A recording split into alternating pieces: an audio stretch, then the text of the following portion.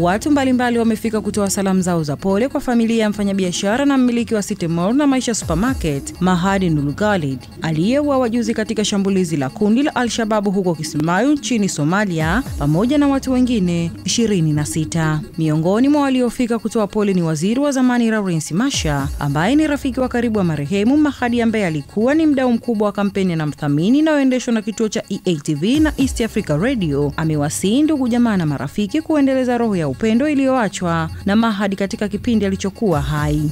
Masha ameiambia Kurasa kuwa marehemu Mahad ni mtu ambaye alipinga sana ubaguzi wa maendeleo na alikuwa ni kiunganishi kikubwa kwa watu, hasa wale wenye uhitaji. Achilia mbali utajiri aliokuwa nao, lakini alithamini sana utu wa kila mtu. Hakuna mtu ambaye alikuwa anategemea kwamba mwenzetu Mahad angetuondoka katika kipindi hiki. Kitu pekee ambacho kinatia faraja ni kwamba sijamsikia mtu yeyote akimsema vibaya. Kila mtu anaongelea kwamba hili ni pengo kubwa kwetu sote, na ukweli ni kwamba, ukweli na uhakika kwamba Mahad ameishi maisha yake jinsi alivyokuwa anapaswa.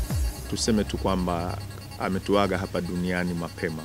Mahad ni miongoni mwa Watanzania watatu waliopoteza maisha kwa kuuawa katika shambulio la Al-Shababu nchini Somalia na kuzikwa jana huko Somalia, lakini kwa upande wa Tanzania kimefanyika kisomo cha kumwombea.